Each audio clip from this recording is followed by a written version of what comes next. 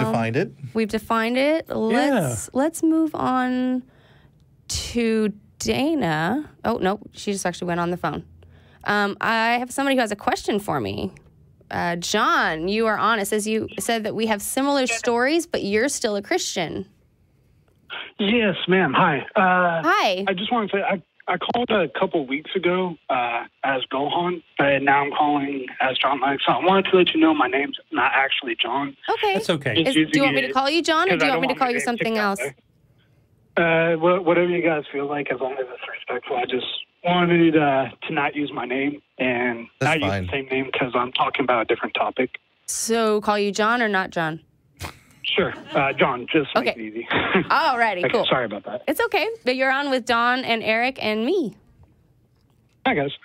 So I just wanted to... I've heard your story for a while now, Jenna. Mm-hmm. First time I heard it, I was kind of shocked because it sounds so similar to mine. And I actually also wanted to say before I get into it, I called Recovering from Religion I'd say about a month and a half ago. I just want to say the guy I spoke to was extremely nice. That's good to hear. Just for anyone else who, very helpful. I wasn't the right kind of caller for that. I was looking more for a discussion, and he was very nice about trying to point me where to go and stuff like that. Yeah, that's awesome. RFR is not for like a forum for debates at all. It's for folks who are doubting or struggling. Call our show for that. Yeah, that's what they or Talk Heathen or any of the. But still, I've never heard anybody have a bad experience. Yeah, ever. I'll tell you, John. The one thing that we do struggle with is we need volunteers. We are really low on volunteers. I'm really glad that someone was able to answer your call.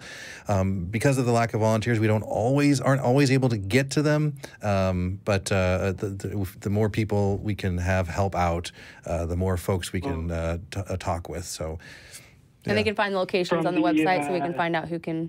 Yeah. It's all recoveringfromreligion.org/volunteer. Awesome. I'm sure that'll pop up somewhere down there. Sorry, John. Back to you. From the discussion I had with the volunteer, it sounds like your guys' problem is more of quantity, not really quality, because that guy was really good. Yeah, awesome. Yeah. Thank you. Thank you very much for that. So, about probably 7-8 years ago now, my grandma died, and I was talking with my brother, and I was finding out like slowly he didn't really believe, and I was still like a diehard Christian, and he was like, tell me why you believe and you can't use something other than faith. Like, you can't respond with, I just have faith. And I had no idea what to do. So, a little bit after that, he kind of suggested to me to go watch try to learn some stuff from the internet. So I went to go watch debates on YouTube, kind of like you, but I just kind of had the complete opposite experience. And interesting. That's kind of what I called in for with Recovering from Religion, because I'm not sure why I had an opposite experience. And I was looking at... so how do you mean opposite experience? Or what convinced you? It seemed more to solidify my belief. Okay. And from what the comments I read in YouTube, it kind of did that for everybody. Like, all the atheists seem to be more convinced, and all the Christians seem more convinced. How many debates did you watch? I watched a lot. So the first one I watched was Dr. Frank Turek against Christopher Hitchens, and there was two of those. And then slowly I went on to watch who's my favorite apologist is John Lennox. And he's done... sorry, I'm a little nervous. You took his name, John. That's amazing. Yeah. I totally didn't even catch that. Sorry. It's okay. But, it's great. He went to go... He's done so many debates against... He's done 2 with Christopher Hitchens, 2 with Richard Dawkins, 2 with Peter Atkins, 1 with Peter Singer. Okay. So I've kind of started with that and eventually grown to listening to podcasts like Capturing Christianity and trying to make sure I get as much as the opposite side as I can. That's awesome that you're so open. Yeah, we think that's very healthy. Yeah, absolutely. I feel like I've given a lot of shout-outs to a lot of Christian ones, so I feel like I should do it the opposite with atheist nomads. No, let's Like just move on. Yeah. Yeah. Okay. So I'm not basically, trying to promote Christianity. That's We've what I'm got trying to say. no. It's not that. We just have a lot of other callers waiting on the line. right. So can you just Yeah. can you tell us why you believe in a God, or did you have something specific that you wanted to tell us that you've experienced, or?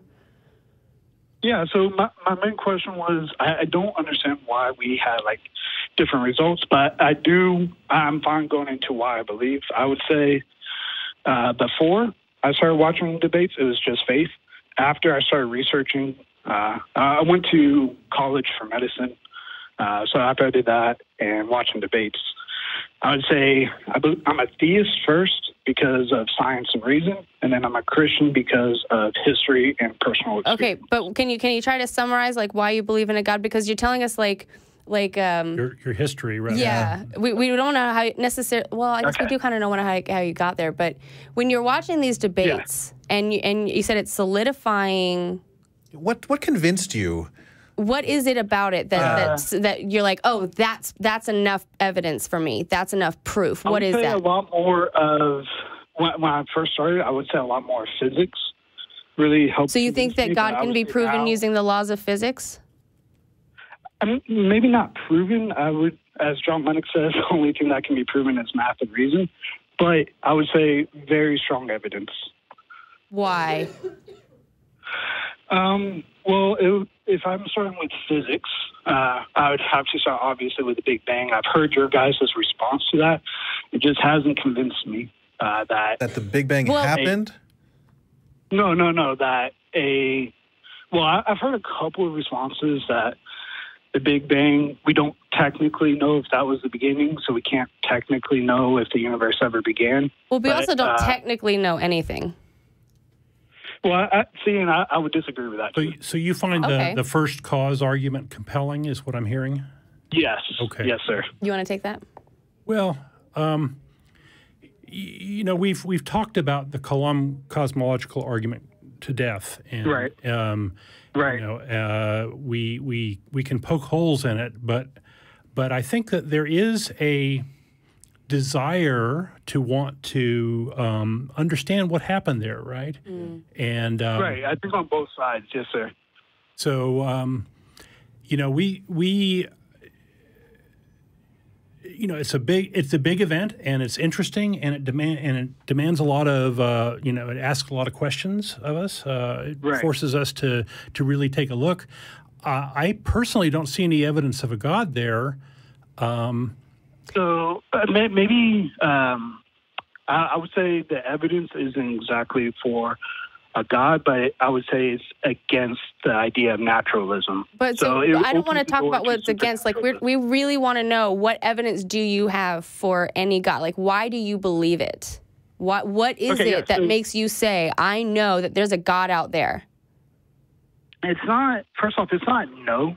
I would say I'm more of like 80% sure. Okay. I'm not 100%. Okay. I've watched a lot of Anthony Magnavasco's videos, so I'm trying to gauge what my confidence level is. I would say probably about 80%. I would say, and it's not one thing only, I would say it's a collection of things, but the biggest thing, earlier it was physics, now it's the laws of reason and consciousness that points me to God. That's the strongest one, but it's still, if I was to become an atheist tomorrow, the biggest thing you could do is tell me that the reason that I have reason is wrong. Like, take away consciousness, take away free will. Then if you can make me doubt my reasoning, that would make me that would give me a big chance to be an atheist. You know, it sounds God used in this context often is kind of a placeholder for I don't know, and it begs a lot of questions of where did this God come from? How did it? What powers does it have? What can it do? And there's just nothing to grab onto there. You know, when I would say that might be right until you get into history. When I started looking into all this stuff, like you said that you kind of experienced some of like my journey, and I just wanted to know all the answers to things because I found out there's a lot of stuff that I'd never heard of before, and I just wanted to know the answers to things very similar to you. So what had happened was I was watching all these debates, and there are all these different arguments, and they're the same arguments over and over and over again. And they always come to this stopping point where it ends up saying, okay, now what? And then they say, and then God. Right. And we say, and then I don't know. And that's the difference, is every argument that I've ever heard for God has a stopping point where we say, I don't know. Yeah, and I would disagree with that. And if you want a quick example, I could give one. Sure. Well, you've actually given 2 examples already. The first is we don't know what happened before the Big Bang. The second is we don't know how conscious arose. And I would strongly suspect that there might be a third, we don't know how life came to be. And so for each one of those were the 3 examples, or the 2 you gave, and I added one that I suspected. But you put in, therefore, God to explain those 2 things. And whereas Don, Jen, and I would say, we don't know yet, but I suspect that we will eventually know, and it will not be in God. There's a lot of people studying to trying to find these answers to things right now, but we don't know yet. So, and they're not using prayer or the Bible. Right. No, it's not that we've done so much research, we don't have an answer, therefore God. It's that we have so much research, we have answers that point to God. Does that make sense? I disagree. I mean, what is it? Yeah. Right. So hold on. So I've asked you like 4 different times now, what is your evidence? And we've gone into these little stories about some of your experiences, and it's really cool stuff. But this is the 4th time.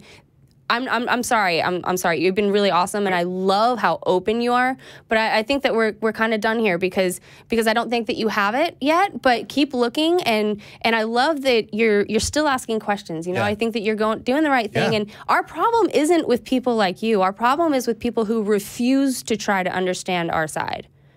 So and I would go with that also. Like there's people on both sides who I've noticed, even on the Christian side and the atheist side, who do just kind of try to stick their feet in the ground and not try to change one way or the other. But, and I do have answers, but for some of the things you're asking, I haven't really gotten to them. I know this is a short show. Yeah. So I understand that. I know you've asked a couple of times. That's just hard for me to. No, it's okay. I understand. I was asked that question too, and I couldn't come up with an answer. And after being asked it enough times, which is different for everyone, I finally realized I don't think I'm going to get an answer. But that was me that had to discover that for myself. Yeah. I do have an answer. Okay. We'll talk about that next time you call. Yeah, sure. Okay. Thank you, John. Thank you so much for calling, Is there John. a limit for amount of times to call? I'm sorry, I don't know. Oh, no. I've called a couple of times already. Well, some people wear out their welcome.